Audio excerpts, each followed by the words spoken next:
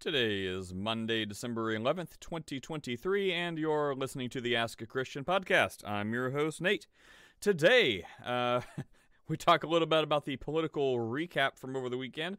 Alex Jones is back on Twitter, did a big interview with Tucker Carlson and Elon Musk, and I got to see the video game he put out. Anyways, we quickly get on to more religious topics. I thought Clubhouse was going to be back and better and fixed. It was wrong, so maybe I'm going to take a hiatus or something. Anyway, so we start out with a guy saying the Holy Spirit woke him up in the night, gave him a dream of GPS coordinates. Turns out they're not GPS coordinates. And then we're trying to parse through that and, gently hold his hand and walk him through some correct doctrine. And then he claims to be reincarnated Jesus. So we're like, all right, well, we can't really go any further down that road. So then he gets all mad and, says we're bad people. I'm like, well, sorry, you're not Jesus. Then we talk about evolution. Someone had a question with radiometric dating, so Chris and this other guy talk a while. And then we get a Muslim guy that comes in and asks some questions, swears up and down that Bathsheba, remember that, David and Bathsheba? She was 8 when she gave birth to Solomon. Or 6. Anyway, so it's just a... if you want to listen to it, it's pretty entertaining, but there's not a lot of deep spiritual value that comes out of today. So, dude thinks he's Jesus. He's not. Another dude thinks Bathsheba was 6 or 8. She was neither. Anyway, so have fun, I guess. Maybe I'll see you tomorrow. Maybe I'm just going to take a break until after the new year. All right. Bye. So in other news over the weekend, I noticed that Tucker Carlson had Alex Jones in like a 2-hour interview, and I watched it streaming on some guy's Rumble channel, and after that, he downloaded the Alex Jones video game and played it, so I don't have to buy it now. I get to see it. It is pretty funny. I may buy it anyways. Apparently they're going to update more and more levels and stuff. And then there's like a big Elon Musk interview with like Jones, Ramaswamy, General Flynn, like some other people. And AJ is back on Twitter now. So that's going to make a lot of people crazy, which is going to make me laugh a lot. Get ready for the memes. Oh, yeah. This holiday season's been great. Oh, yeah. It's Christmas. It's a Christmas present. Yeah. Were you going to say Christmas? Christmas. I think I get choked up, but yeah, Christmas, idolatries. Idolatries. But then I posted like the most thing, man. I'm still buzzing over it. That thing was great. Yeah, well, I just posted the most epic dark Christmas carols. It was hilarious. It's like this gothic chick, like all like, whoa, but she's like singing like Frosty the Snowman, like Rudolph the Red-Nosed Reindeer, all like dressed in like black with like weird gothic stuff. It's hilarious. So like, wait, so did Steph get a new YouTube channel, or Steph got a new YouTube channel? Maybe it'd be like dark painting with Steph. Good morning, Steph. Spirit painting with Steph. We'll just take a little bit of Frosty's melted body, use that, mix that in with some spirits, fry it up in the pan. Hey, Steph, you want to explain to him what Mummy Brown is?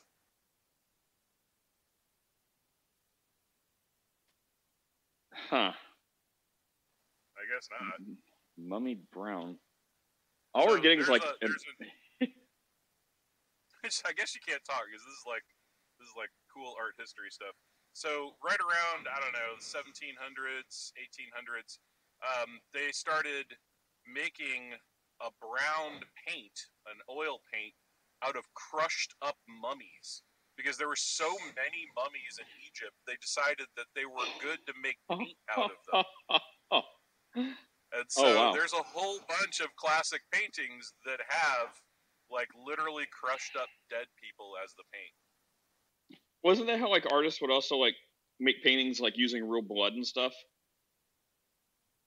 No, the Mummy Brown had to do... I thought you said Mommy Brown, and I was thinking, like, what? Okay.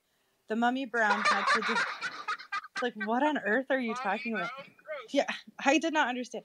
It had to do with the, and I can't talk a whole lot. My kids aren't out the door quite yet, but So it had to do with the archivalness. So people would notice, like, you could make a brown out of tea, for example, right? But it won't stay brown. It turns yellow. It changes with time. It fades away.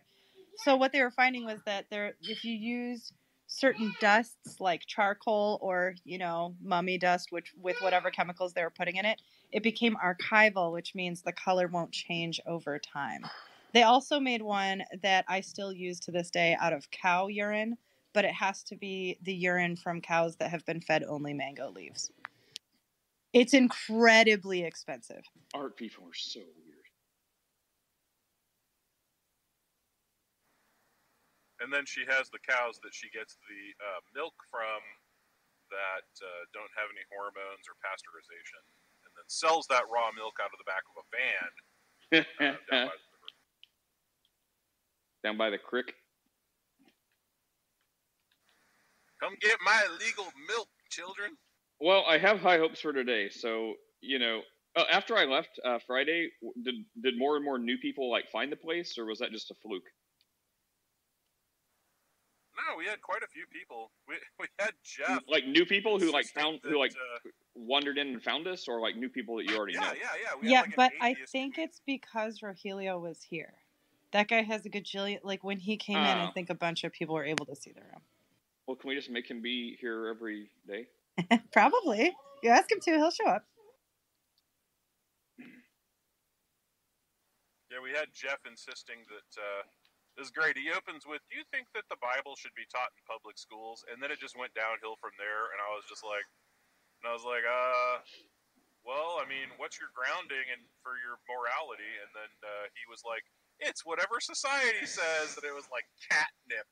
Everybody's like, "Ooh," and it's like Steph just wrecked him. It was pretty funny. Hey, Serendipity. Good morning. Good morning.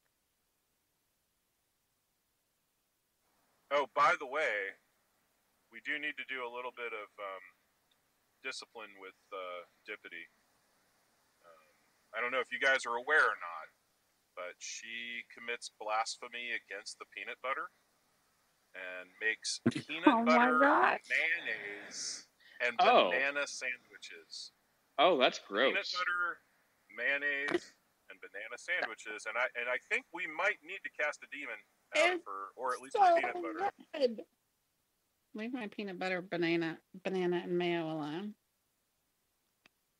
What is the demon? Is a peanut butter demon. Mayo and peanut butter. I feel like you have the spirit of peanut butter deep in your soul. The spirit of peanut butter compels you to put nasty things on top of it. It compels you to use the mayo of it is peanut butter, okay? Peanut butter. I started the room for this. Nasty. I know. Sorry. Chris's fault. And Chris, you promised me you were gonna try it. Ew, you're gonna try it, Chris? Do it. Do a video of you trying peanut butter and mayo. I did tell her I would try it, so I will try it. So I happen to have everything. Although I try it on camera. Let's do a video. Allergic to peanuts. Okay. But my son made a beef Wellington yesterday. I helped him, and that was impressive, man. That kid made this I'll put a PTR up of the actual product. He did a great job.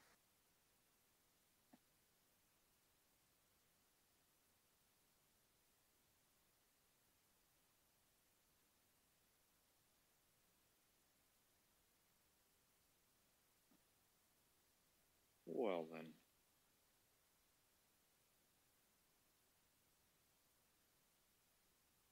What's up, Frank? Feel free to join us if you have anything you'd like to say or ask. Because right now, peanut butter and mayo. Yeah, this is way better than peanut butter and mayo and banana. This was a beef Wellington my son made. Ooh, that looks pretty good. What was the sauce that goes on that? So we made a red wine reduction sauce out of beef stock, red wine, shallots, garlic, and mushrooms. And so he actually made the reduction, and he actually made the duxelles, which are the filling that go inside of between the crust and the meat on the Wellington. So he did all of that. Like, he did a great job. He cooked the duxelles correctly. Like, he did it. I was impressed. The child's got some chops. Did he follow a recipe? Well, of course, this is like a very complex dish. Yes, you have to follow a recipe.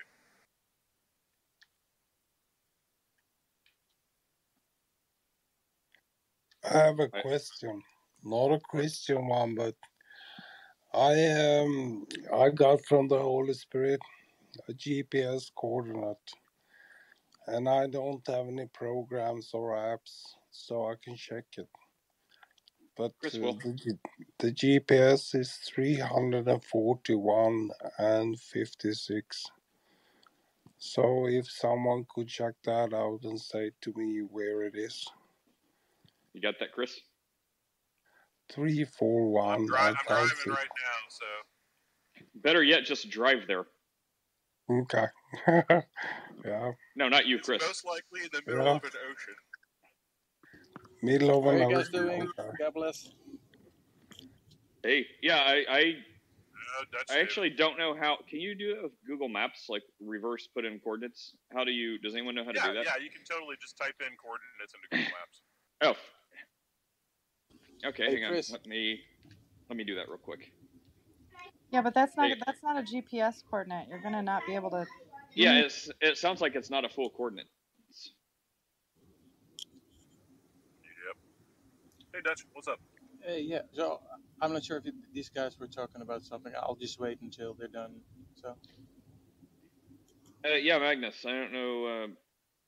Yeah, that doesn't sound like a full coordinate, so I don't think we're going to be able to type that in anywhere. So it's not longitude and latitude. It is GPS 34156. Okay, hang on. Let's see what happens. All right, Google Maps. All right, here we go. I think right. Google Maps. What'd you say? What's the numbers? 341. 341. And 56. No points or anything. Okay. Did you say 34156? It's two numbers. It's GPS coordinate. So 341 space, right? And then what's the other numbers? I don't know. You got to put a comma between. Okay, comma. Okay, so 341. What after that? 56. Just 56. 341 dot 5 or comma 56. Yeah. The Holy Spirit told me that, and added that you might need to use Wi-Fi at that place. Okay, well, this goes to a place called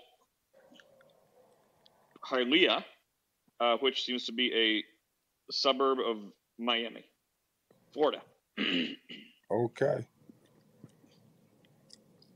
So there you go. It's right by Seems Miami. Like you should move there. It's by, let's see, it's by a Shell station, a gas station, a Walgreens, and it's by Emilia Park. And it's close to the Miami Upalaka Executive Airport. Well, that's what it says. Okay. But is it GPS coordinate? I mean, I typed in those numbers and it took us there, so I guess it's something. That's it. There you go, man. You got to move to Hialeah, Florida. Here's your answer. I wouldn't move to box next to the Shell station. I wouldn't move to America though. If America's like a third world wait, country. hang on. Okay. Oh, I mean just in general. No, so okay, it's not. No, I don't know what the actual coordinates of that place is, but it went to 341 East 56th Street. So no, not coordinates. And I actually don't know how to get the coordinates of that place. Like I tried clicking on it. So if there's a way to actually get what, anyways, but that's not what you were wanting. Those aren't coordinates. But that's the street. You should look on the internet. Well, when I put in 34156 into the Apple Maps, it lands at Public School 56, Norwood Heights in the Bronx. But again, because there the you go. address is 341, like it's just trying to pull an address. But that's the first one that I think came up. God is trying to tell you to be the custodian at the Yeah, it's public just schools assuming in the your address. sense. So that pulled Yeah, up the but it's So that pulled up the GPS street. coordinate. So that pulled up the streets in New York for you because that's like the closest one, and for me in Miami because that's the Exactly. closest one. Yeah. Yeah. I Okay, think Dutch. I think I'm gonna Google it. So I'll be back. I'm gonna search around a bit. Okay. Dutch, what's up, man? He sounds just like Terminator. I'll be back. All right. So, Chris R. By the way, is the floor clear? Can I ask? Yeah. Something? Yep. So, Chris R. Are you the same, Chris R. with the Bender avatar or the Head Bender avatar? Yeah. Oh yeah. So I saw this clip on my favorite, like this voice clip where this person was, "Oh, you Calvinists, I have a recording of you guys using the N-word and stuff, right?" And you said, "Okay, post the evidence. No worries, I'll wait." that was so funny. But so he makes a point, as in, look, if some people did that, well, it doesn't help your case. He's correct. But also, what point is he making? It seems to be ad hominem, right? So to infer that even if some Calvinists were to use the N-word as if Calvinism is false, that also doesn't follow. You know what I mean? Well, to his credit, Big G is not the deepest thinker, so we'll go with that. All right. Wow, Was this that some of is the fun you were really talking about over the rude weekend? and inaccurate about him. That's awful. All the Calvinists have pinned him as like an idiot, and that's pretty ugly. No one said he's an idiot. I just said he's not a deep thinker. There is no respecter of persons to God, and neither should we have respecters of persons. This seems to be coming up a lot lately.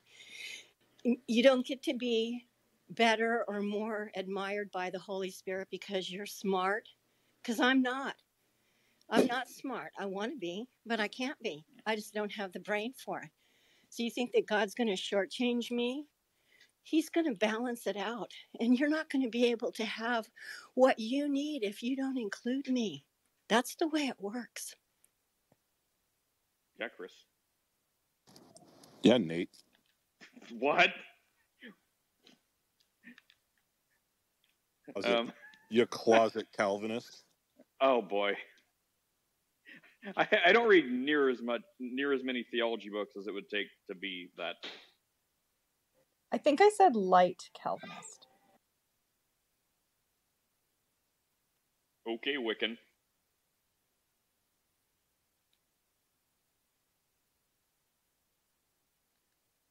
Just kidding. Sorry, I got a call. What happened? What? Nothing. He said, "Okay, Wiccan." Who said that? Thank you, Serendipity. She's snitching because girls got to stick together. All right. I thought they just wanted to have fun. Fun. Girls smell.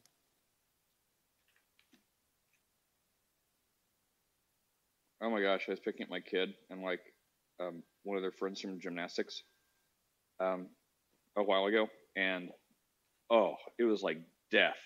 Like they got in the car, I'm like, oh, what is that? Ugh. And like my parents were visiting, so my mom was like riding too to like like wish them like a good practice and all that stuff, or surprise them when we picked them up. And she just gives me this look like, what is that smell? I'm like, trying to be all polite and stuff, and I just couldn't handle it. I was like, oh, that is disgusting. I'm like, who didn't wash their feet? I'm like, you people are gross. It's like, you can't say that. I'm like, it's disgusting. I don't know where that. You sound applies. Just like Paul Washer. When he's talking about sin? Yeah, so I'm talking about you.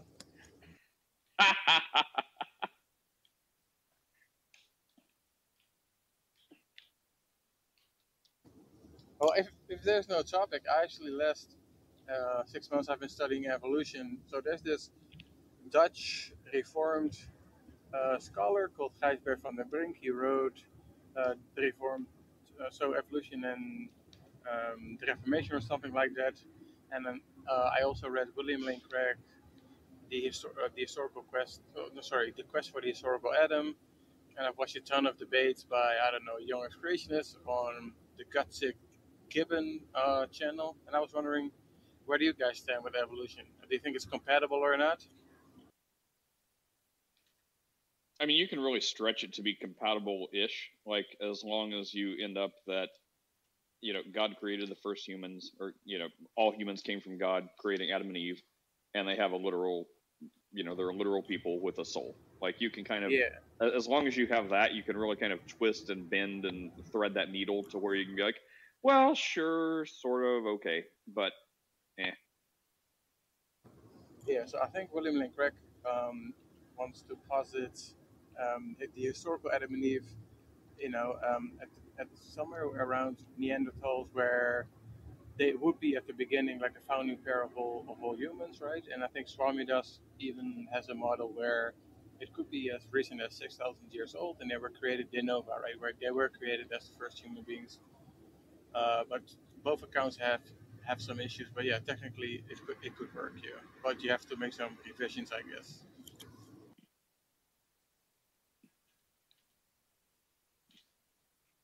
man, I was really hopeful that Clubhouse had fixed their stuff and people were going to be able to find us and have the conversations we're used to.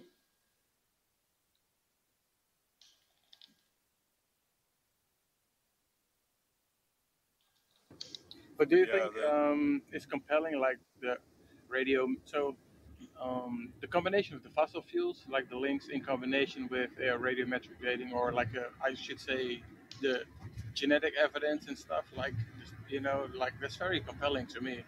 So I think it's compatible in the end, having read that stuff, but I'm not sure, because I got a lot of slack from some Reformed fundamental Christians that are my buddies. Who are like, no, this is the road to this and that, slippery slope, be careful. But I just want to figure out what most likely is the case or not. It seems very compelling, to be honest.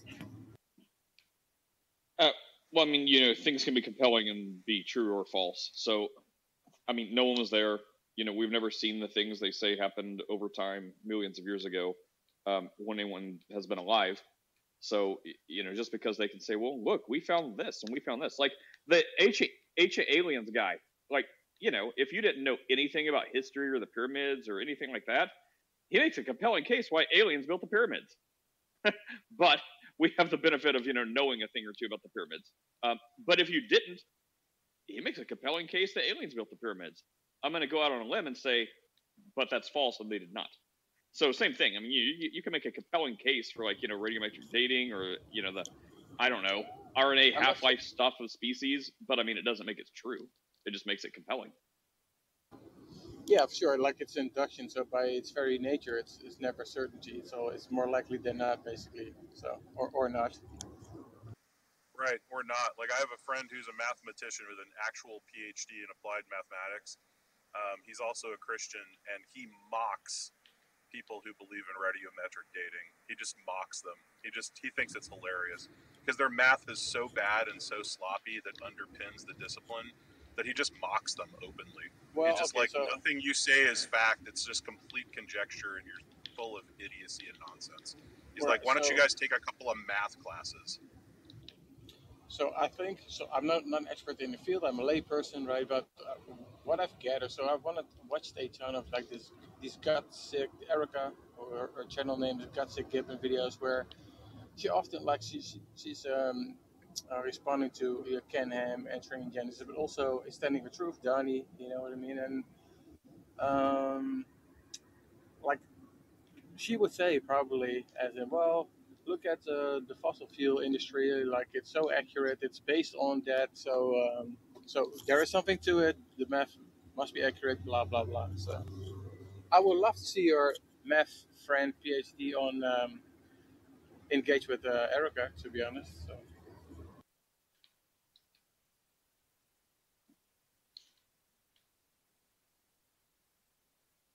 Well, the thing is, he's not going to waste his time because every single one of them, to a person, when they're honest, they have to admit that their math is nonsense. And they do, openly. They just don't tell it to everybody else because they're dishonest. Oh, yeah. I'm going to have to take your word for that, I guess. Well, I guess.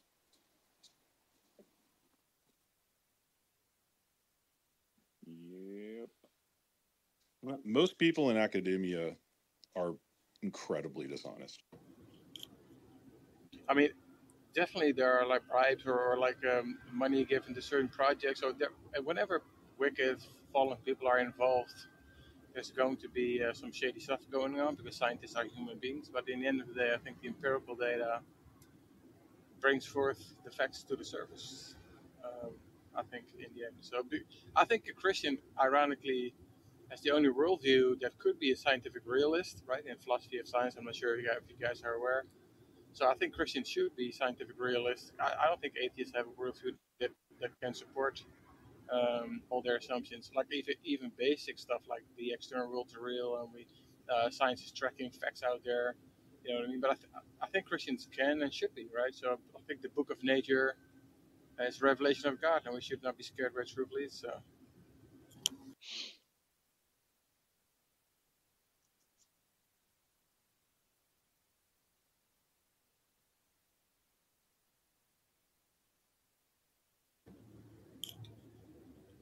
I mean, the trope, like the quote is always like, well, you guys use your cell phone, you go to the doctor, right? If something is wrong, so you cannot be selective shopper.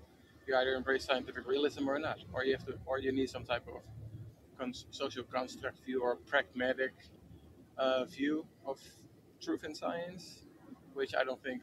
I think a Christian shouldn't hold to those views because we believe in objective truth, right? So yeah.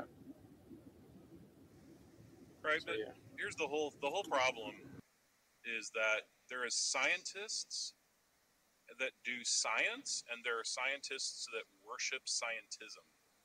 Oh, So, 100%. You are so. That is disgusting. Yeah. You are so. Naturalism is trash. It's a bankrupt worldview, right? And so Darwinism or scientism, that is absolutely trash. It's on its way out, I believe, as a worldview. I think arguments for for intentionality, mental states, and substance dualism are just absolutely kicking the butt of those people. If you really want to see a good debate, watch William Lane Craig versus Alex Rosenberg. Like, it's really brutal because he destroys this guy with his own book. Like, it's unbelievable. That's a really good debate to watch. Why naturalism and scientism is absolutely trash from every point of view. So yeah. Oh, the person is back with the GPS. So I'll shut up now. yeah, Go ahead. Magnus, how did your GPS foray go? It was a wild goose chase. I found a lot of GPS equipment, but no, it wasn't. The Google said, usually it is a small window that says everything, and then you get all the results. But now it was in that space. There was a area where it said shopping instead. So I didn't get any results at the Google search. So I would I probably tried say the best thing to do is to realize that the Holy Spirit doesn't do things like give out GPS coordinates. It's just well, not it something he does. does. For me, it does. But you just said it didn't. I can't. I'm not responsible for this equipment or my phone. There should be equipment on the internet to evaluate GPS coordinates. It's a map system. Oh Lord. Okay, hang on. I'm not an expert in GPS, but let me ask someone who is. Let's see. According to Chris's R's friend, your math is probably trash. I'm just joking. Yeah, Dr. Adams is actually really funny. He became a Christian. My wife's best friend brought him to the Lord. She was a student of his, and he was her calculus tutor back in college. And so they're great people. But yeah, Dr. Adams, he finished his PhD at Stetson. He taught at Stetson for many years. And he would think it was hilarious to go down to the biology department and just troll people on carbon dating. And then he'd start Awesome. doing the math Awesome. and they would just fold. Oh, that's awesome. Is there any recording of it, or like just it's like, how do you call this in English? How do you say this? A guilty pleasure that he didn't record. Yeah, I mean, this was years ago. I mean, probably 20 years ago. I mean, it's just, but he, because like, I don't know if you ever, there's a webcomic called XKCD, and it's about math and all kinds, the physicists. So basically, like in academia, like the physicists are kind of seen as like the stupid stepchildren of mathematicians, because they're really, really bad at math, according to the mathematicians, and so they just make fun of them. They constantly troll physicists for being like horrible at math. Okay, so if he's a Christian and he believes he has some type of knockdown argument via math to carbon dating, or to radiometric dating, if he thinks it's very important in terms of like refuting lies that might harm what Christian believes, then he might want to make some work out of it instead of just trolling, to be honest. I mean, there's already tons of work out there. He doesn't need to recreate it. I mean, you can just go look at the math of radiocarbon dating. The problem is assumptions. Okay, so the base assumption of radiometric dating is that the amount of lead and the amount of uranium in the crust, of the Earth's crust, this is what they call the heat problem of the universe. The assumption they make is that the entire Earth's crust was made up of uranium, not the whole Earth's crust, but the amount of uranium in the Earth's crust was, say, just for argument's sake, 100 tons. I know it's way more than that, but let's just say for argument's sake, 100 tons. And then the radio half-life means that the radiometric half-life means that the uranium turned to lead over the course of 6 billion years. And so the amount of lead that we have in the crust would be, how old the Earth is. Well, it's a stupid argument because you're just making an assumption. And I talked to a PhD in this, and he had never even thought about his assumption. And I had never even heard this argument, and I just went right back to it, and I was like, well, philosophically, aren't you making an assumption that God did not? The assumption is that there was all uranium and no lead, and so the amount of lead tells us how old the Earth is. And I said, or God created the world with both uranium and lead in the crust. That's my assumption. Can you debate me on that assumption? He's like, well, no, it's an assumption. And I'm like, so you're just making crap up, and you're trying to impugn Christians by saying you've got this heat problem, the heat problem of the Earth. And I'm like, yeah, I have no problem. The problem is that you're an idiot. And he was like, well, I wouldn't say that. Okay, yeah. Well, speaking of making crap up, let's rubber band back to the other one. So for the most basic navigation, you would need 3 decimal places for latitude and 4 for longitude. And that would get you to approximately 364 feet. That's 111 meters of the target. So that would look something like 51.5073 and 0.1275 is how that would look, for example. So roughly 1, 2, 3, 4, 5, 6, 7, 8, 9, 10, 11, about 11 total numbers. That's combining latitude and longitude. So 5 digits will just not get anywhere, unfortunately. Have we all learned something today? Yeah, so not to be difficult, Chris, because I just want to go where truth leads, right? And I'm not an expert in the field at all, so I'm just gonna, I'm just going to take what you say. You're a Christian, right? So I believe that I'm going to take your word for it, right? But how would you respond then to like the one line of the retort that they come back with, like at least Gutsy Gibbon, when they say, well, the radiometric dating tool or system is used, right, to find fossil fuel, right? Like the whole the stuff that you put in your car and where they find it. It's very accurate. It works, and it's based on those assumptions, right? Or like the math or the whatever tool they use. So long story short, it works, and it is also what is the word? Confirmed by the fossil fuel industry. What Right. would you say That's to that? just a red herring because it's a category error. That has nothing to do with the age of the Earth. The calculations they're using is simply depth calculations based on other data of how fossil fuels are going to be in the crust. It has nothing to do with radiometric dating for the age of the Earth. Zero. How are they measuring the date of the Earth? Is it the coal 14 method through radioactivity? No, it's through the half-life of uranium. So looking at the half-life of uranium, they measure how much lead is in the Earth's crust, and they tell you that tells you how old the Earth actually is.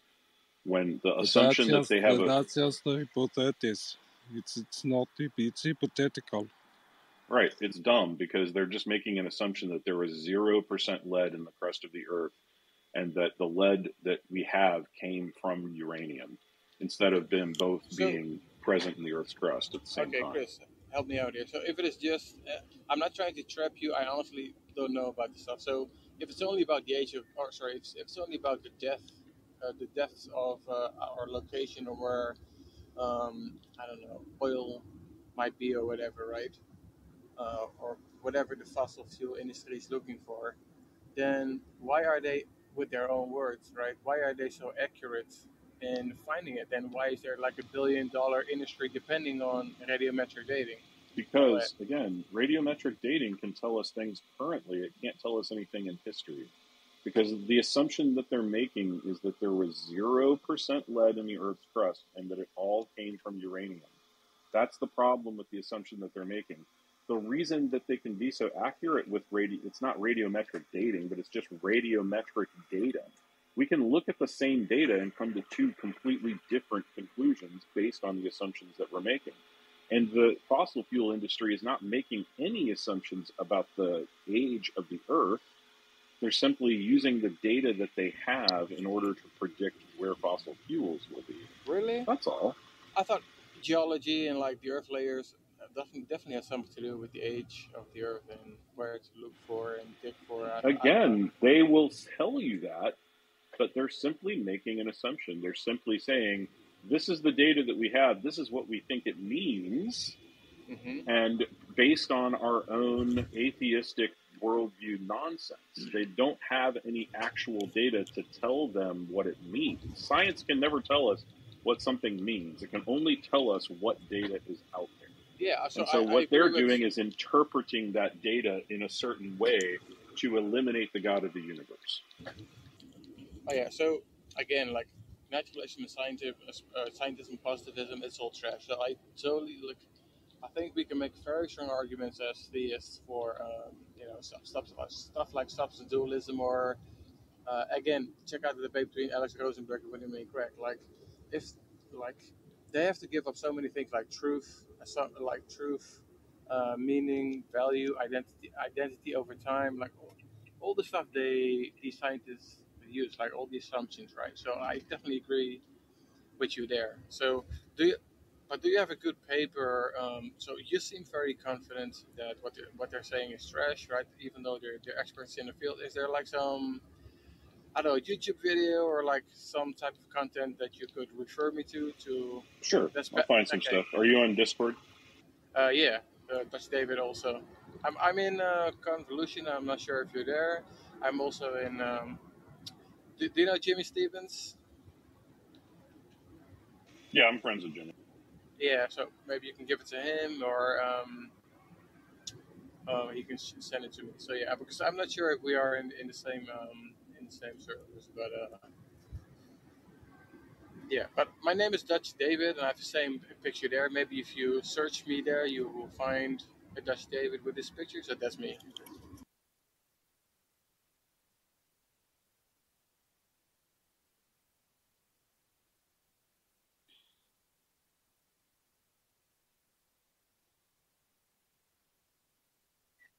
I need to drop a bomb.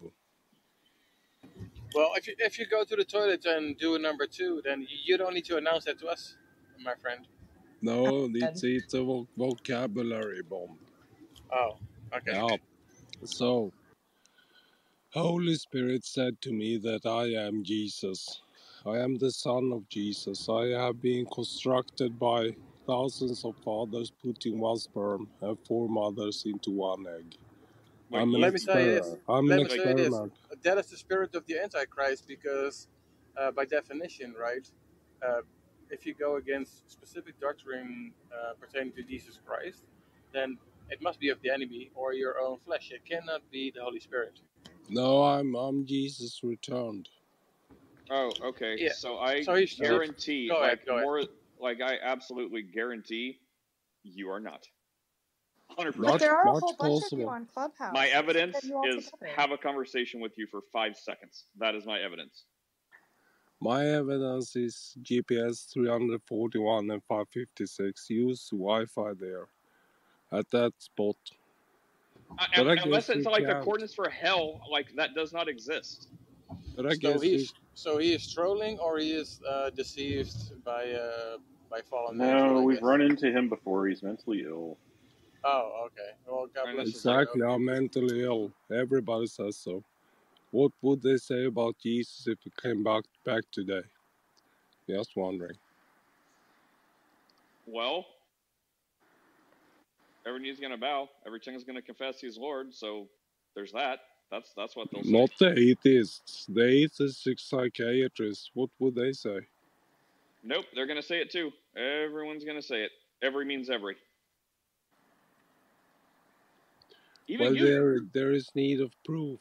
So Just wait. 341 and 56. Use Wi-Fi there. Then you'll find out. Okay. I can't verify this. That's what We know. I'm saying. Because the Father hasn't spoken to me about this. Okay, Yeah. That's fun, but I think that's a little too blasphemy. So we'll just, hang out in the audience and perhaps repent and believe the gospel. But Nate, the Holy Spirit told him that stuff. Yeah, I'm not trying to get struck by lightning. Hey, Baghdaddy, what's up? Yeah, I got a question. So this is perfect place for me to be Ask a Christian.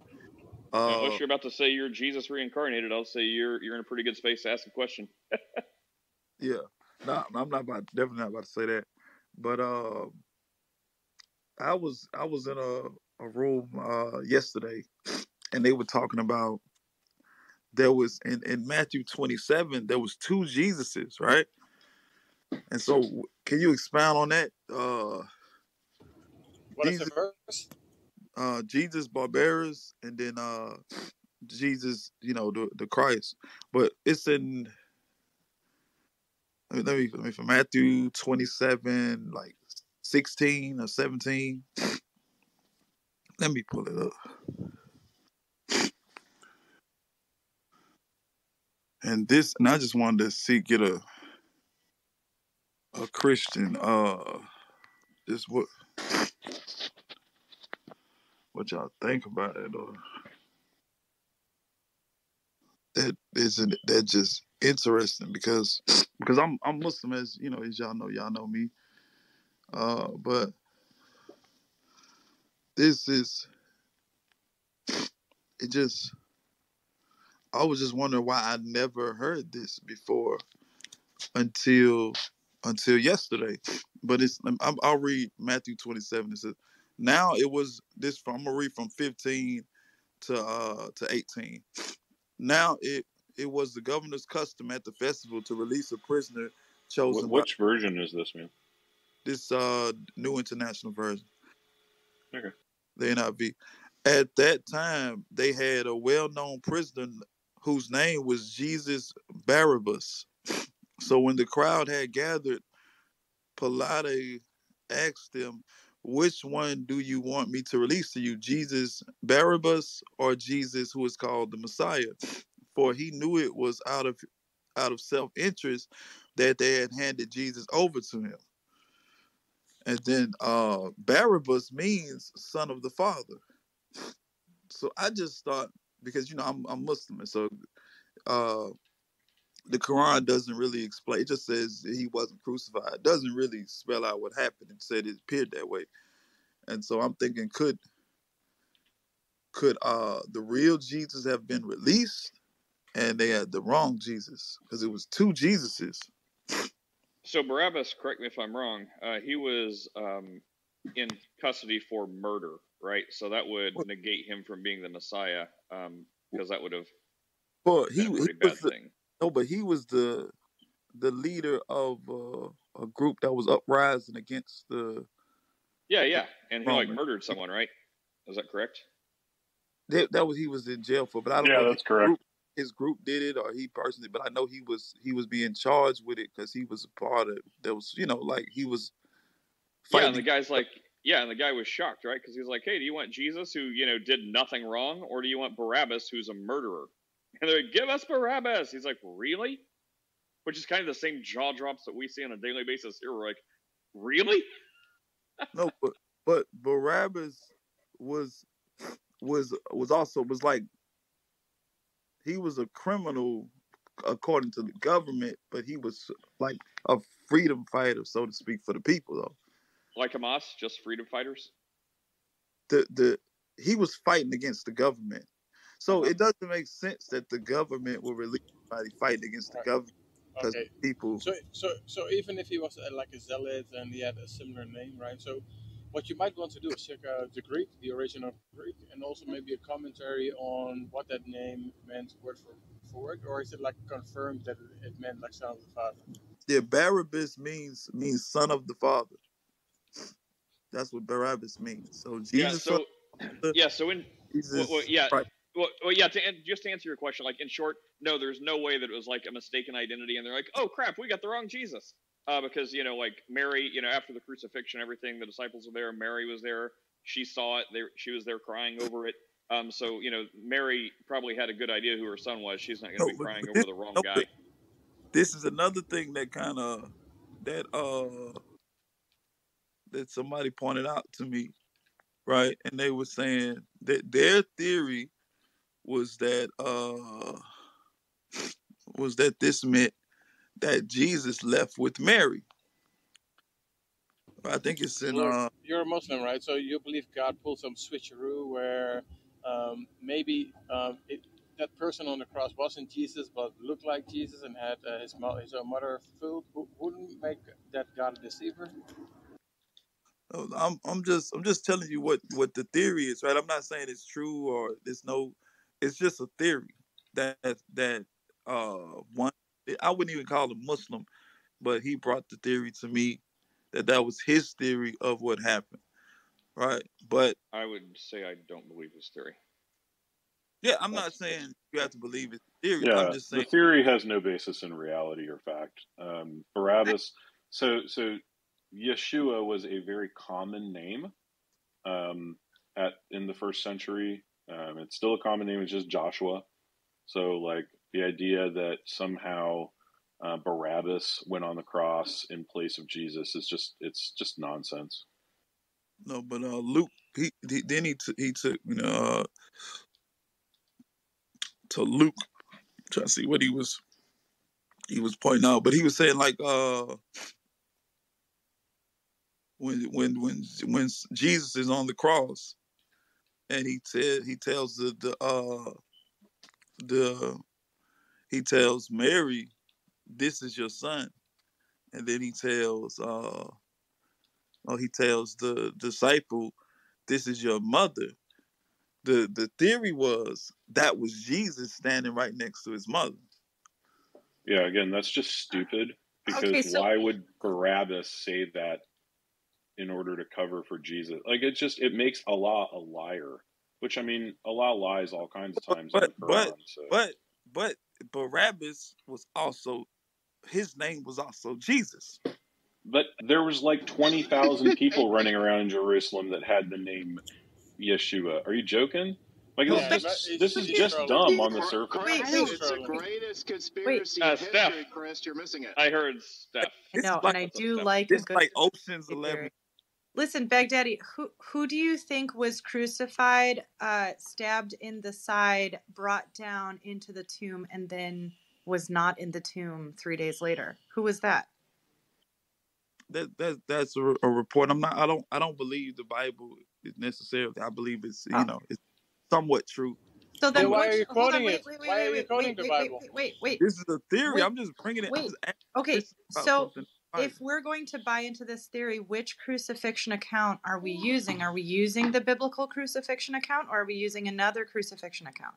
No, but if because what makes this so interesting is, let's say hypothetically, like let's just say that Jesus was crucified, but it wasn't the Jesus that was the prophet.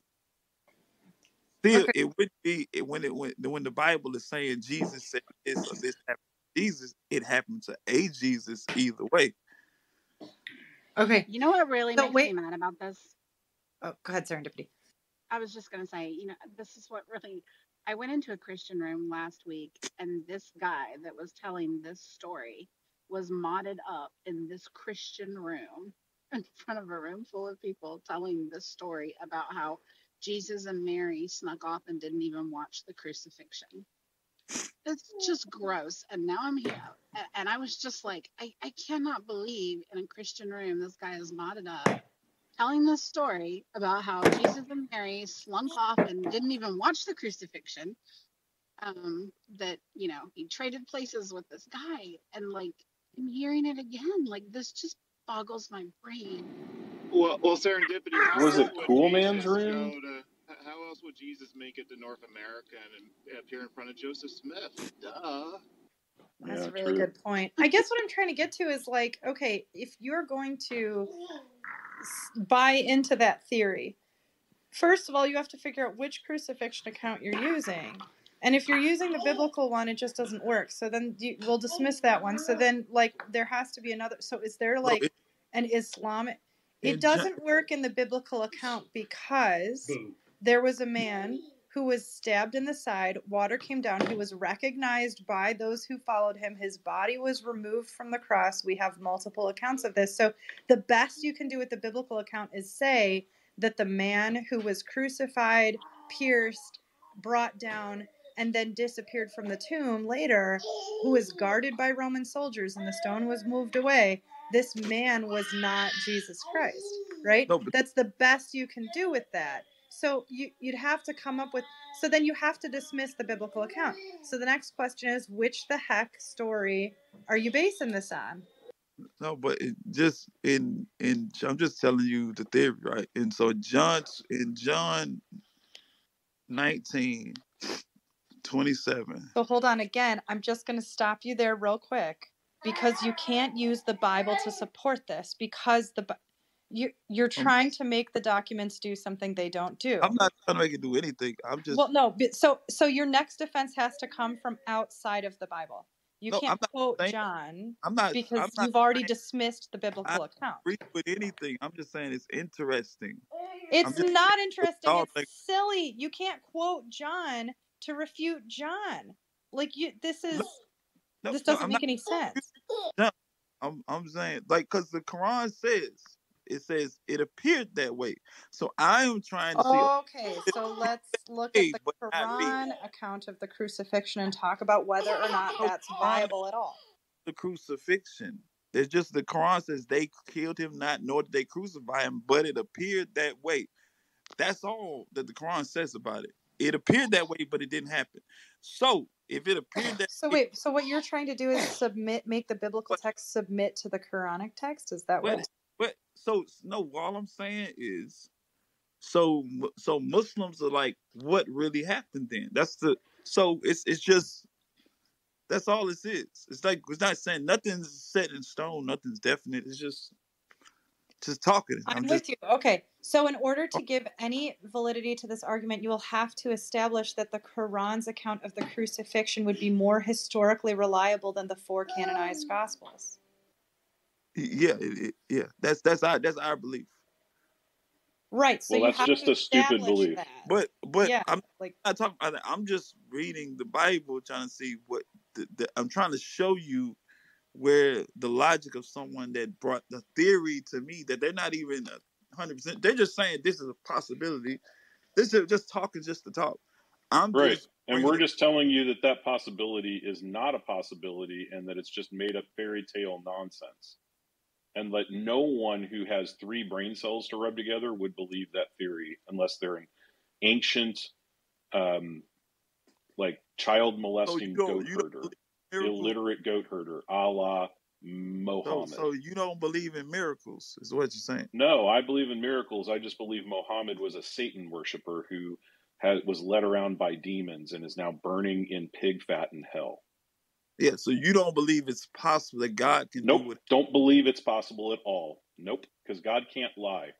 And so the fact that you are even in here talking about this nonsense and talking about this blasphemy is just, I'm done with it. We're done, sir. We're done. God talking. So God has nothing to do with anything that you do. But God isn't saying anything in the Gospels. Of course he is. God wrote the Gospels. That's the problem, is that demons wrote your book, God wrote our book. That's the bottom line. According to different people, different. No. I'm telling you, objectively true, objective reality is that your book is written by a child molesting demon worshiper who was an illiterate goat herder. Our book was written by God. God didn't write. Chew on that. The Gospels are written by. This is the Gospel according to John. Right. Who was inspired by the Holy Spirit. And to the disciple, here is your mother. And he said, he said to her, and here is your son. And so the theory was Jesus was standing right next to her. There's no theory. It's made up nonsense garbage that is not a theory. Yeah, There's so no guys, such thing. The logical conflict that you have within this argument, right? And let's dismiss the supernatural claims. I'm not going to get into whether Islam or Christianity is right? But you're utilizing a document to refute itself, which is not like you're saying that Muhammad, because you've got 2 accounts. You've got the account in the Quran that states that everyone thought Jesus, and this is what I'm putting together, everyone thought Jesus was resurrected and rose from the dead, but he didn't. And it doesn't say how. So the Quran says that there was that Jesus didn't actually die at that time, right? And then you're trying to say, oh, well, even the Bible shows this is true. The problem that you have is that the Bible does not show that's true. And so you're trying to find verses that will corroborate what the Quran says, but the best you can do is read them out of context. And so what we have, the problem you have is that you've got a writing by Muhammad, if we take that as fact. So you've got a writing by one man who was openly against Christianity versus a couple hundred accounts of a crucifixion that match each other, right? And what you're trying to do is you're trying to make it so that Muhammad is the one who's right, and the couple hundred accounts we have of the crucifixion, of the people who recognize this man, Jesus Christ, there was a crowd there, right? So even if there are plenty of written accounts, one thing all of the written accounts establish. Hold on. I'm not listening to you while you interrupt, so just wait a second.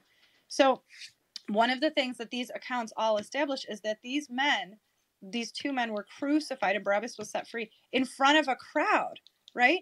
This is not, they didn't just pull someone off the street and make him an example for the Roman Empire. They took a man who they thought was a revolutionary dissident who was at risk of riling up the Jews enough to overthrow the Roman Empire, right?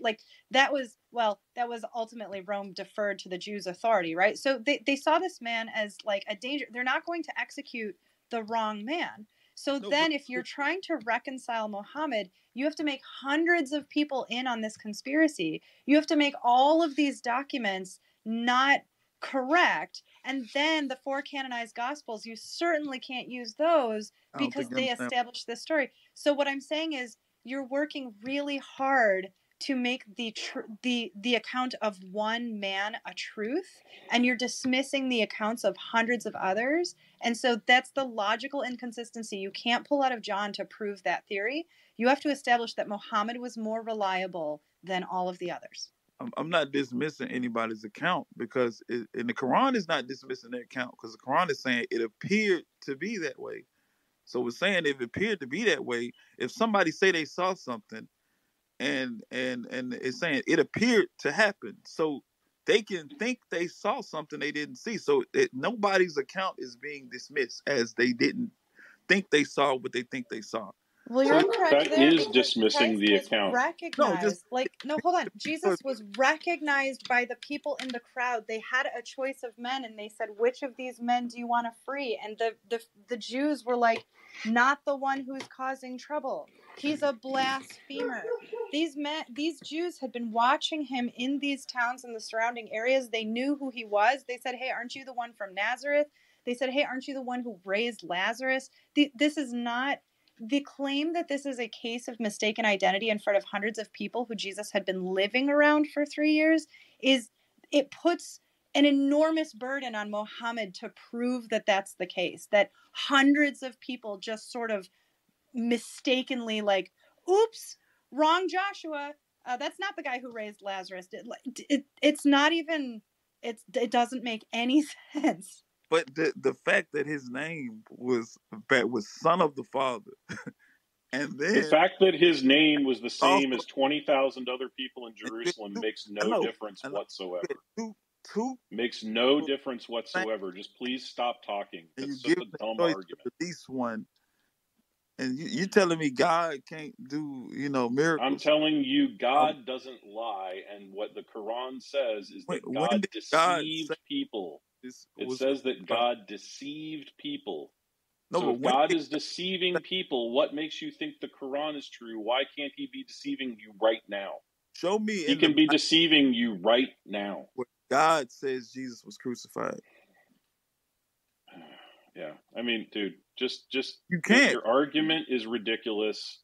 Muhammad is a child molesting goat. Let me answer that question, okay? Why do we think that God said Jesus was crucified?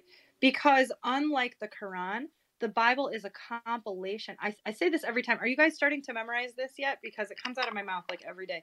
The Bible is a compilation of documents that's so historically improbable, and it's alone. Right? There are no other documents that exist like the Bible in all of human history, right? There are no cave paintings that match these criteria. There's been a lot of people who've been running around writing things, right? Nothing exists like the Bible. It's a compilation of documents that don't contradict each other.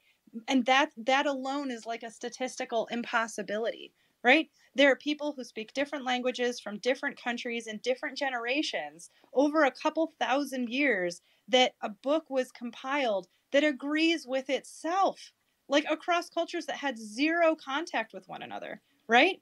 Via like generations and time. So you're trying to establish the account of one man against that. And even if we reject the religious part, even if we throw all supernatural claims to the side, no logical human being would take the account of one person over a document that exists like that.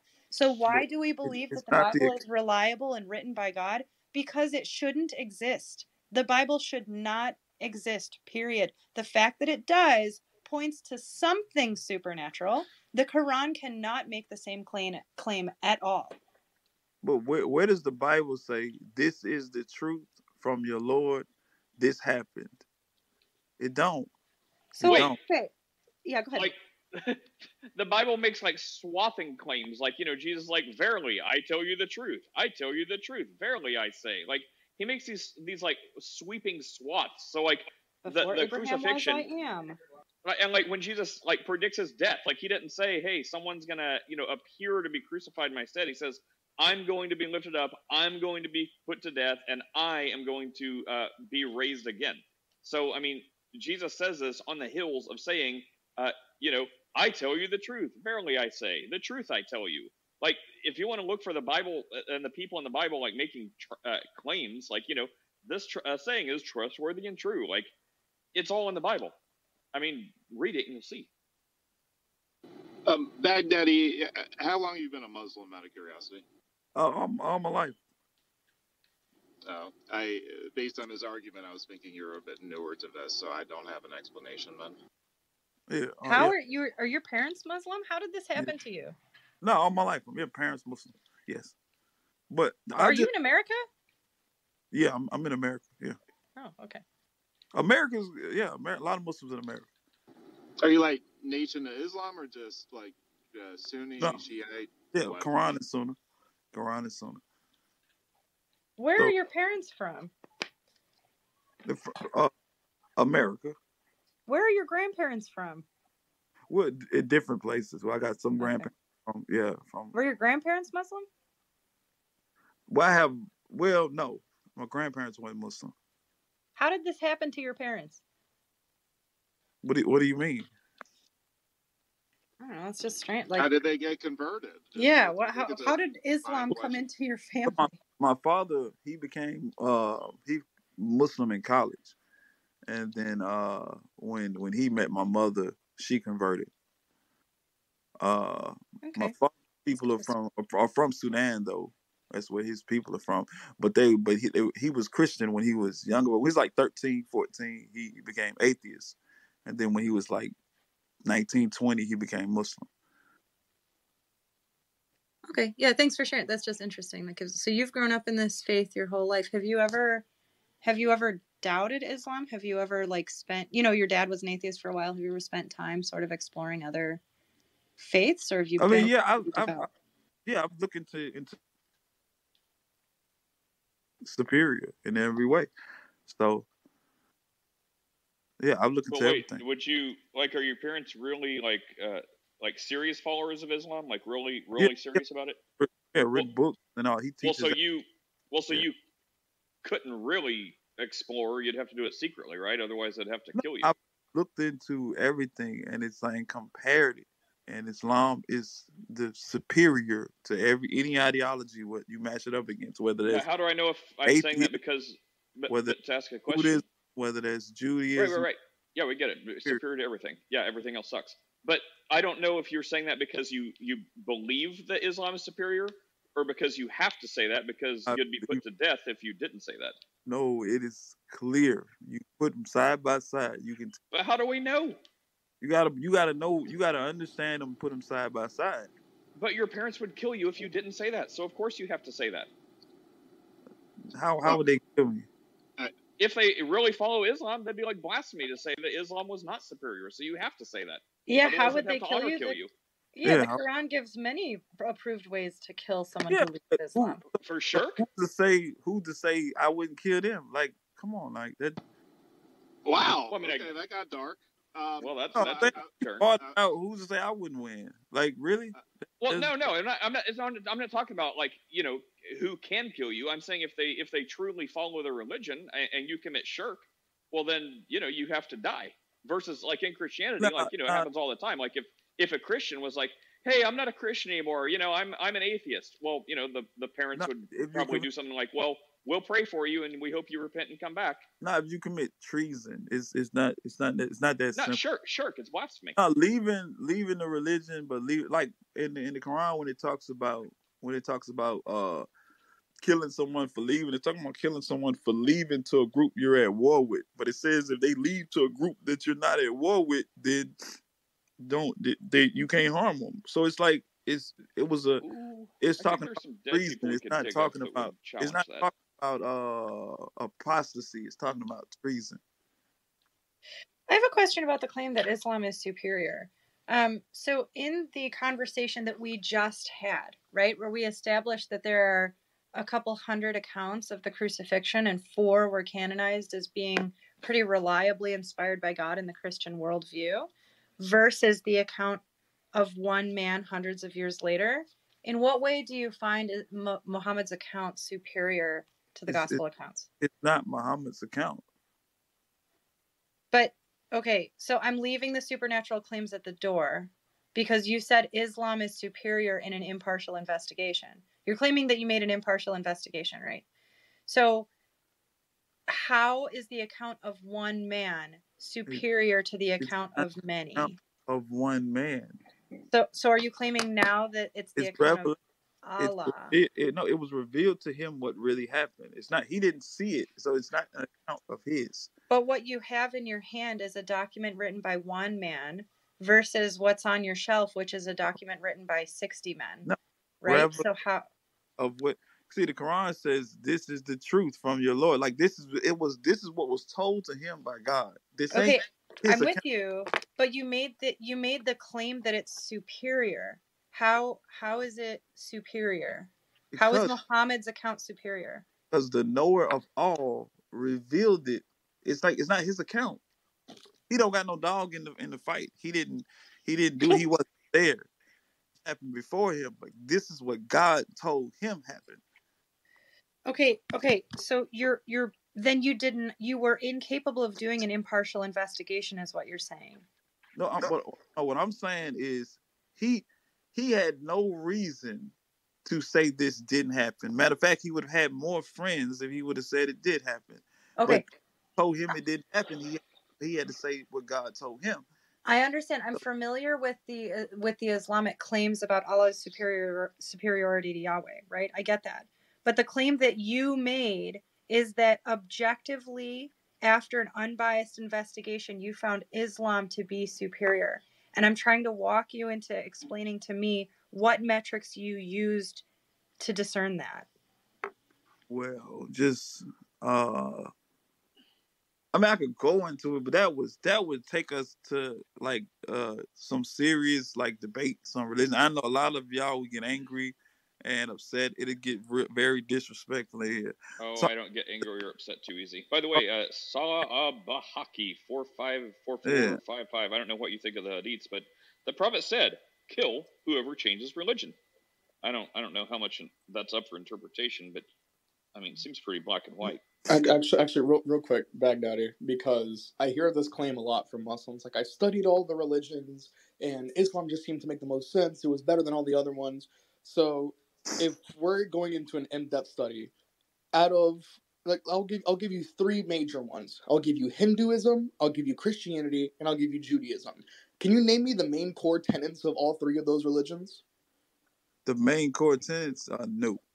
Okay, so you didn't do in-depth study on the religions then, because you would have been able to tell me what the core foundations of those beliefs were had you actually done your quote-unquote research into all those religions, wouldn't you? No, I know enough to know, no, that's not true. Well, if you don't know even the core foundations of their doctrine, you clearly don't know enough. I don't need to learn the core foundations of a doctrine. So if you don't know the core foundations of a doctrine, you don't know a doctrine, period. So how are you going to say that Islam is superior to other doctrines when you don't know other doctrines, period? Okay. Yeah, Daddy, I think that's exactly what I'm trying to point out. We were just lied to. Is that you're so wait, the whole thing and I'm going to toss it right back to you. But Bobby this is exactly what I'm trying to point out. You have failed to establish how Islam is superior to other faiths because you're rejecting other faiths out the gate. You're not able to do an impartial analysis. One thing is false. The whole thing is I don't need to understand. A hint is sufficient to the wise. Then why didn't you just say that instead of acting like you did in-depth study? You just lied to us, bro. You lied to us. Exactly. Does that count as taqiyya, or were you just like, nah, it's not taqiyya, I just straight up lied? Because of that hurts a little bit. I know Christianity makes Islam superior to Christianity. One thing I know about Buddhism or Hinduism or any other ism makes Islam superior. All I need to know is one thing that's faulty, and I know that it's inferior. I don't need to keep studying once I realize it's inferior. So if I just looked at Muhammad's moral actions in his life and looked at them as disgusting, I'm just like, you know what? I don't need to see more. It's already inferior to Christianity. Is that a good excuse to throw away Islam? No, to say that Prophet Muhammad is immoral, you would also have to say that the prophets of the Bible were no, because the prophets of the Bible. Oh wait, yeah, we would. The prophets of the Bible were immoral. Wait, hold up. The prophets of the Bible didn't have 9-year-olds scraping cum off their clothes, according to their main books. So, I mean, I don't think they're on the same moral high ground here. You would have to throw away the Bible. Like, and when Christians talk about Prophet Muhammad, they show that they don't understand Christianity or Judaism.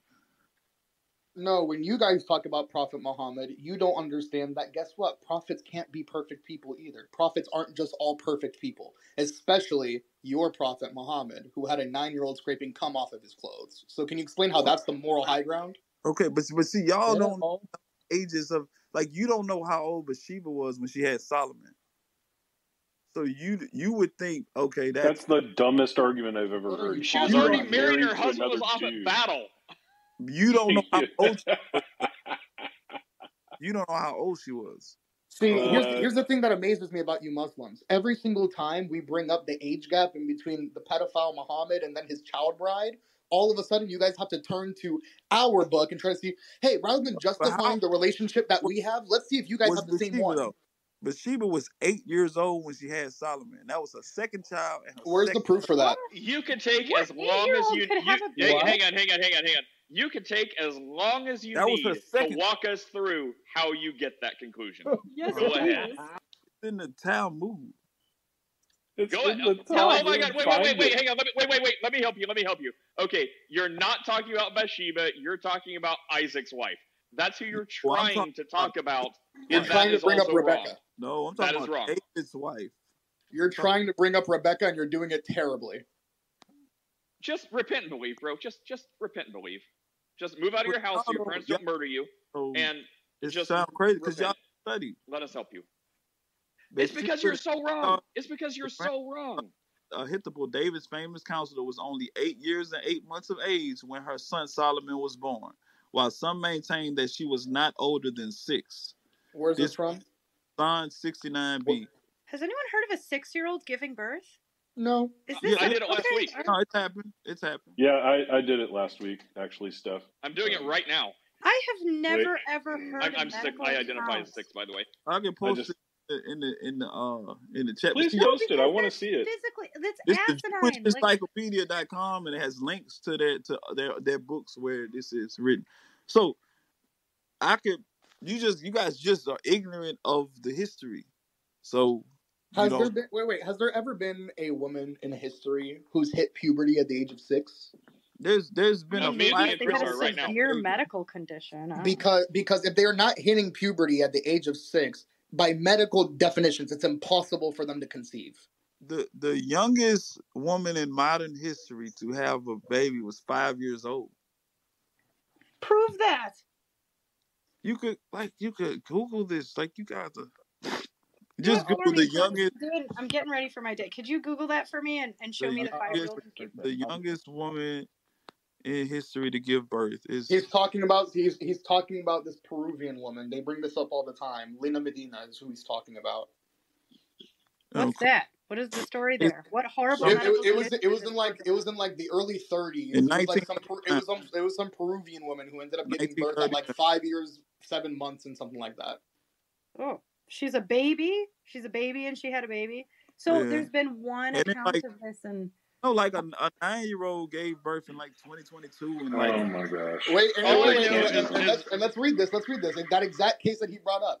Based on the medical assessments of her pregnancy, she was less than 5 years old when she became pregnant, which was due possibly to precocious puberty and probable rape, as she was under the age of consent in Peruvian law. So your brightest example of a woman getting pregnant at 6 or under is a woman that was most likely raped with a medical condition that advanced her puberty. But also, she's a little girl. This is not a woman. So you're saying that women don't go through puberty at different ages, and that wasn't happening then, or that only happened. Different ages, like 12 or 13, is wildly different than like 5. But I'm kind of convinced. Like I mean, me and Chris are both 6. Like, can you name me any modern example of like an American public school child in kindergarten asking her teacher to go to the bathroom to get a pad? Let me see. If you just Google 8-year-old gives birth, I am not Googling that. Hold on. No one Googled that. No. I use Google Bard, Nate, and so I this is a fascinating topic. I just didn't know about that. 2013, a 9-year-old girl. Baghdadi, I can give the cases for you. Baghdadi, let me give the cases. Okay. So there was an 8-year-old in Peru in 2006, a 9-year-old in Brazil, a 10-year-old in Honduras, and a 10-year-old in Colombia. All of these cases have been in the last 20 years. So these are actual documented cases. Okay, well, that's horrific. So now your claim is that this is morally justifiable. Yeah, right. So who are we talking about? We're talking about Rebecca, or we're talking about who? Bathsheba. In Who are we talking about? 2023, a girl is 8-year-old in Zimbabwe gave birth. Okay. Why are we talking about this? Yeah, Bathsheba was not 8.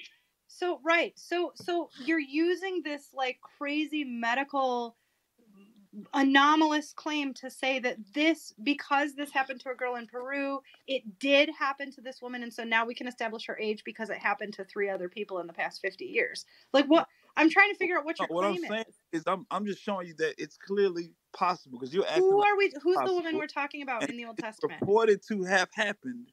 Are we talking about Rebecca? Are we talking about Leah? Who are we talking about? I'm talking about Bathsheba. Bathsheba. Solomon's mother. Yep. Okay. All right. So walk us from the beginning of that story and tell us how you arrived at. Go to the Jewish Encyclopedia. Let me see. Let me read the part where it said, and I can click and let me see. It says, Bathsheba, the granddaughter of, in rabbinical literature, Bathsheba, the granddaughter of Ahithophel, David's famous counselor, was only 8 years and 8 months of age when her son Solomon was born, while some maintain... Whoa, what paragraph is this in this article? What paragraph is this? Show us the text. You're reading us the Encyclopedia Britannica. So you're reading us a document that says some argue this and some argue this, but you are claiming this opinion. So show us where you found this opinion, and where did you find it? You can go to the Talmud. No. Go to the text, go to the account of this, and show us how, like, make us agree with you using the account, not using Britannica. No, now this is the. So what he's using is that there are some fringe rabbis that are not discussed who they are or what the source is, but just in quote unquote rabbinical literature, there is a claim that Bathsheba was 8, but the biblical literature doesn't support this, and so they're just giving a general.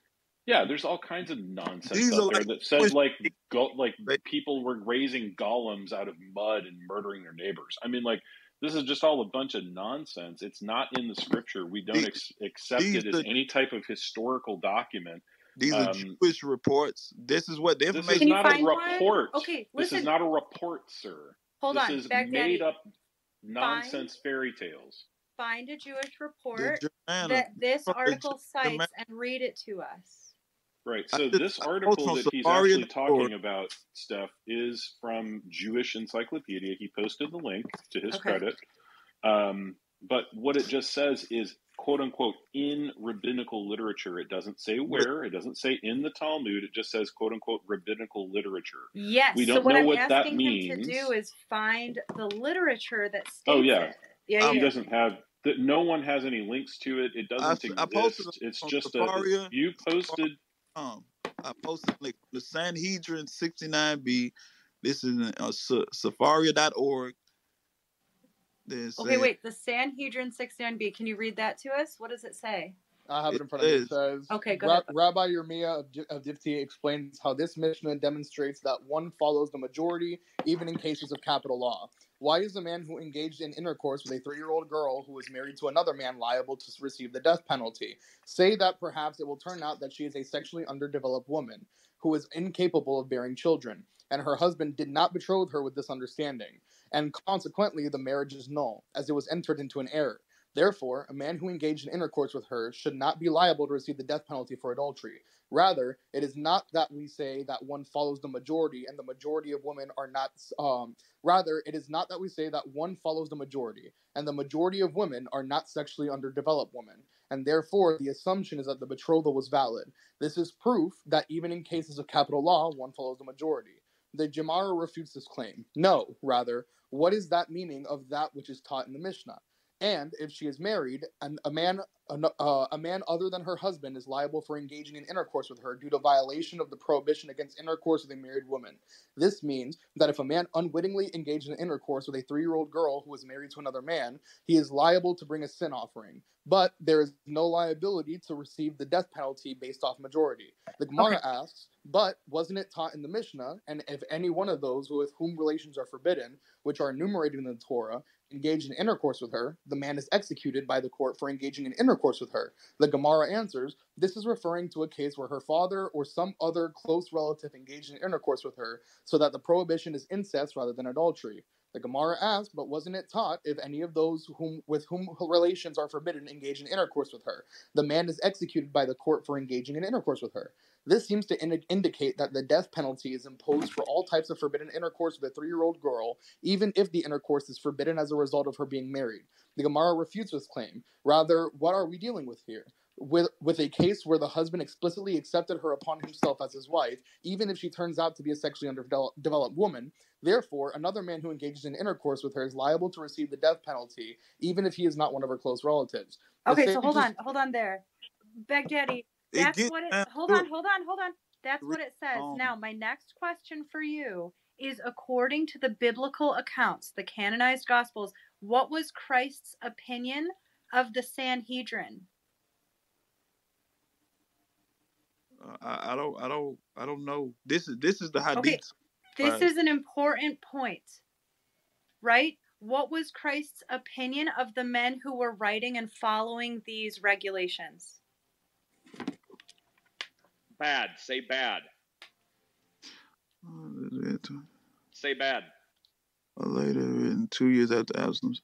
The point I'm making is, no, I want you to think about this. Okay, everything that Bubby just read, that's what you're citing. Did Christians accept that as rules and regulations they should follow? I'm not focusing on the rules. Focusing of it goes down to tell the age of Bathsheba when she had Solomon. That's what I'm focusing on. So did Christ see those writings as valid and worthwhile? Or did Christ reject those? So again, you're back to the same problem. Hold on. You're back to the same problem where you are taking the word of one man in history hundreds of years later saying, aha, look here, when we have the claim that our God came down and overturned and trashed this stuff. These documents didn't make it into biblical canon for either the Jews or like not even the Catholics, like none of it. So because Christ came to destroy this. So you can't use this as any kind of example for anything because it was rejected in year 30 of our religion. And you're asking us to take the claim of a man 600 years later. You're rejecting the of somebody that's still happening. You can't reject her age. No, okay, We're saying it didn't happen. Yes, it didn't. Okay, how can I put this in? Okay, let's say that 2 tweets come out right now, right? And one says, President Joe Biden just died. And the other tweet says, President Joe Biden is scheduled to speak in Zimbabwe today, right? You have 2 tweets that say 2 opposite things. And so let's say that tomorrow a news report comes out that he didn't die. He spoke in Zimbabwe. And you're making the argument, no, he totally died. And they're like, no, he's standing right there. And you're like, nope, he died. Like, that's what you're doing. Christ came and said, that tweet never happened. That's not a thing. We don't we're trashing that. I'm literally going to die to put an end to this. Right? And you're going, no, Joe Biden's totally dead. I can't even make an analogy accurate. Did Steph just say she's going to die? Years old. No, it's ironic what Steph's saying because Steph, the wide receiver for Denver Broncos, Cortland Sutton, it was all over the internet. He died on Saturday, and then he played in the game on Sunday. So yeah, so did he die or did he not die? You have to make the choice, and Baghdadi is choosing to believe that dude's dead, even though we just saw him. Like, you can't. This evidence you're bringing us is not evidence because it was rejected by the same people that you're trying to say did it, right? Like. I can't. I don't know how to. I can't say it any clearer. So you're saying she was 18 based on nothing, and this is historical. We're not saying she was 18. She could have been 30. We're saying she was not 8. So Baghdadi, I actually followed the link in Baghdadi. Hold on. I actually followed the link where the rabbis are trying to lay down this calculation, and they're so wildly wrong, it's laughable. And so the other rabbis are literally laughing at them in this passage in the Talmud that they would come up with such a ridiculous idea of Bathsheba being 8. It's like just the bad Rebecca thing calculations. all over again. Yeah. And so the other rabbis are literally ridiculing these other rabbis for saying that they were looking through the biblical text and coming up with dates to make Bathsheba that young. And they were the other rabbis in the passage, if you go and read the whole thing in context, are saying that this is a silly idea. No one believed that Bathsheba was 8 years old. No one. Well, you find a report that she wasn't 8. I don't see no reports. It's right here. It's literally right here. I will post it. You just have to read the entire thing in context, not just pick out a tiny passage from MuslimsWin.org. No, this is encyclopedia.com. It's encyclopedia.com. What you're not saying. This is what. Oh my gosh. This is like where does Jesus say he's God?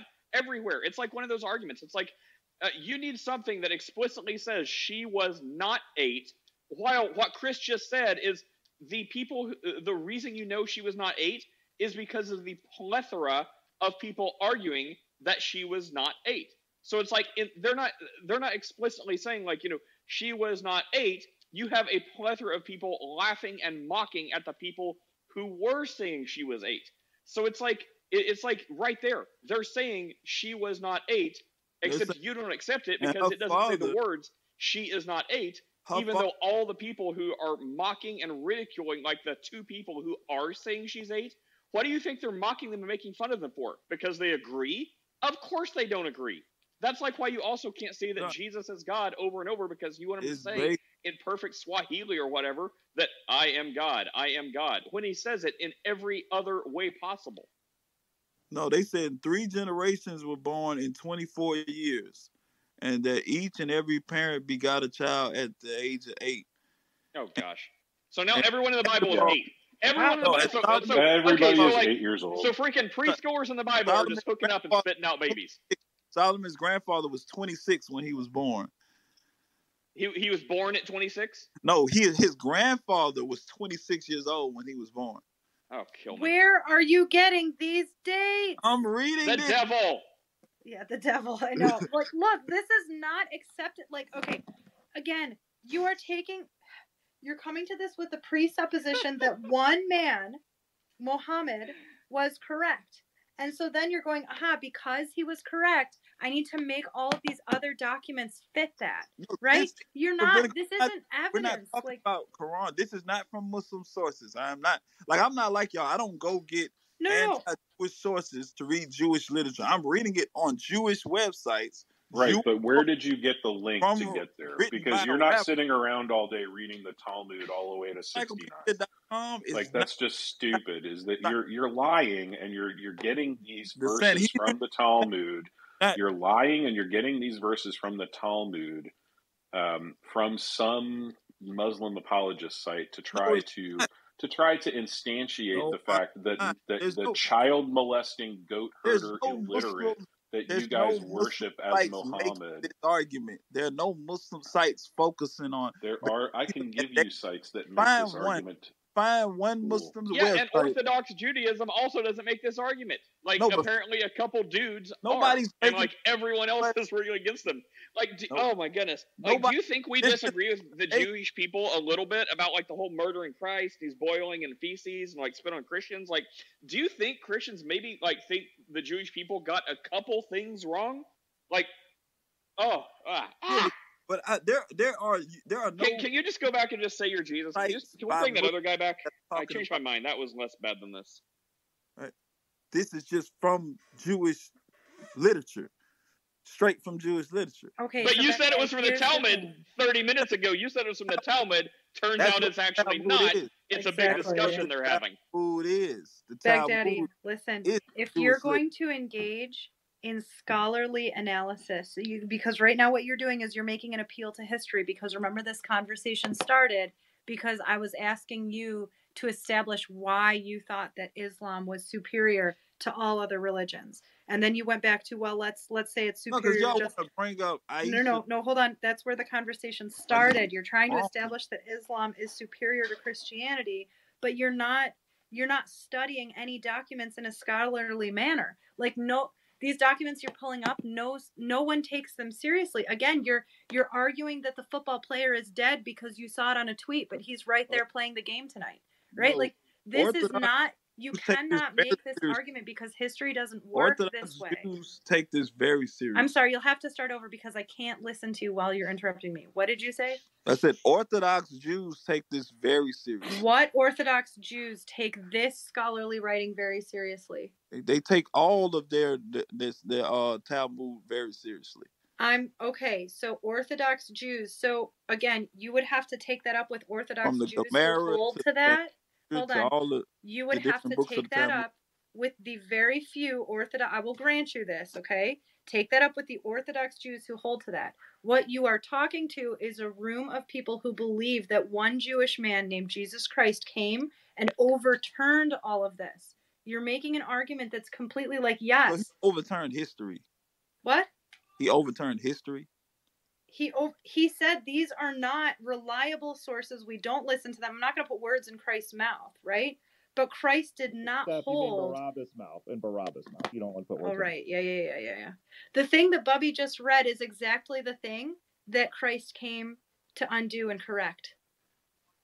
This was not God's law. This was the corruption of man, okay? So in our belief system, this is not valid evidence. This is the thing that our belief system says, yes, this was very incorrect. So a scholar would say, oh, okay, the early church and Christianity and Jews, Messianic Jews, none of them hold to this.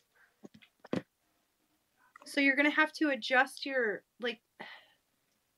you can't study the way you're studying. You're not bringing any kind of logical or consistent arguments. You still have to establish why the account of Muhammad is more reliable than the account of hundreds of people in the biblical text. But why do you feel like this is any different than Hadith? I don't know about Hadith. I believe that all of it is nonsense. Fine, yeah, all of it's nonsense. No, but what I'm saying is you'll go to a Hadith, a historical report, and say Muhammad did this, but I go to Muslims utilize the Hadith to interpret. Look, no, but I go to and Jews use their reports to interpret too. No, but the Jews do not consider this to be. This is not the same type of thing as a Hadith, right? This is not. That's a false equivocation. No, it's the same thing as a Hadith. No, it is not. Do you understand what the Talmud is? It's a different religion, bro. Why don't you just say we should follow the Muslim Hadiths because it's the same thing? No, it's a different religion. This is so painful. And you did say one thing, which at this point I'm just gonna say, it's not intentional and it's not taqiyya because I just don't think we're playing with a full deck here.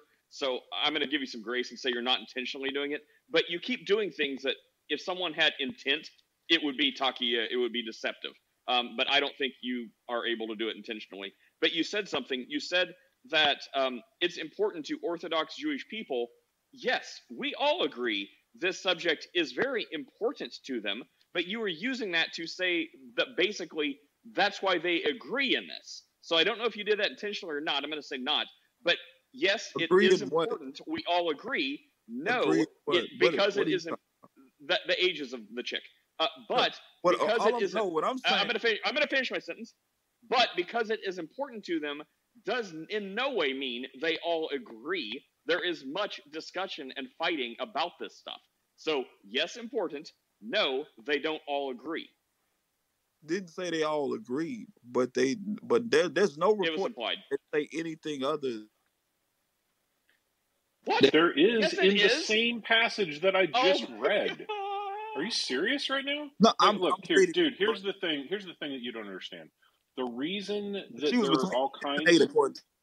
Yeah. So the reason there are all kinds of discussions in the Talmud is the Talmud, from what I understand, not being an expert, but from what I understand from my rabbinic friends, is that the Talmud is a collection of discussions back and forth between generations of rabbis that will agree and disagree with each other.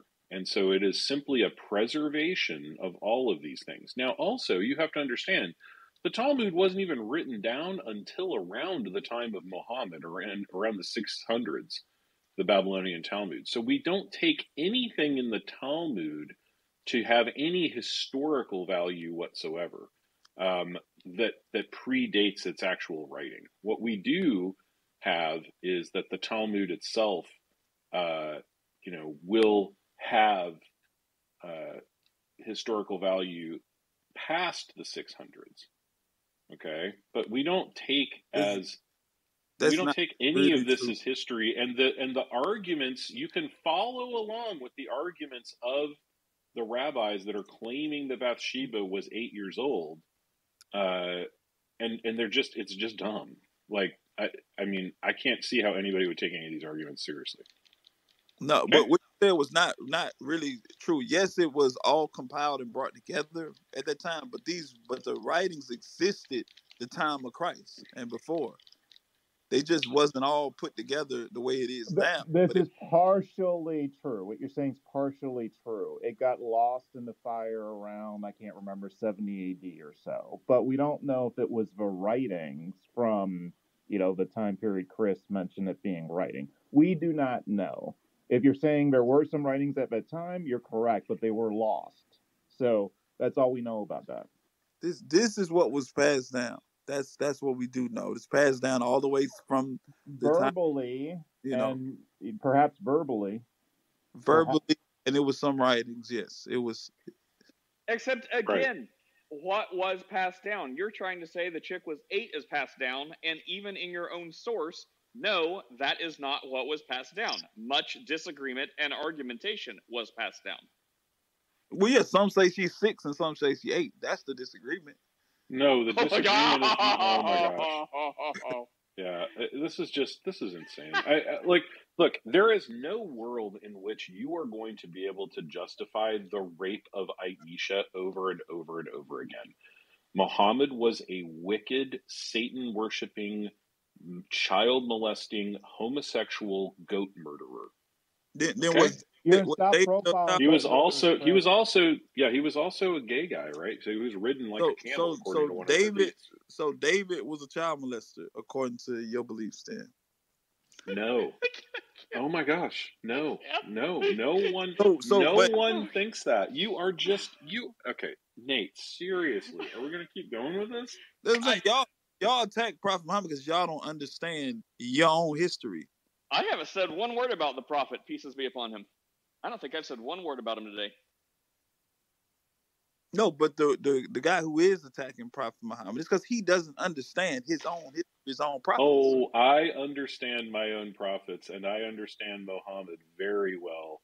And he was an illiterate, goat-herding, child-molesting, warlord, murderer. And you believe that because of the historical No, right? it's because of your own claims by your own prophet and your own people. These are the claims of Jewish people about Jewish prophets. No, this is not. This is the claims of a couple of rabbis that were disagreeing with the majority. Again, you don't know what you're talking about. Why don't you go bark up the tree with a rabbi and you tell him how Muhammad was righteous so you for believe raping a 9-year-old, and then and you tell him how Bathsheba and David was, some type of weird thing too. You go right ahead. Got you.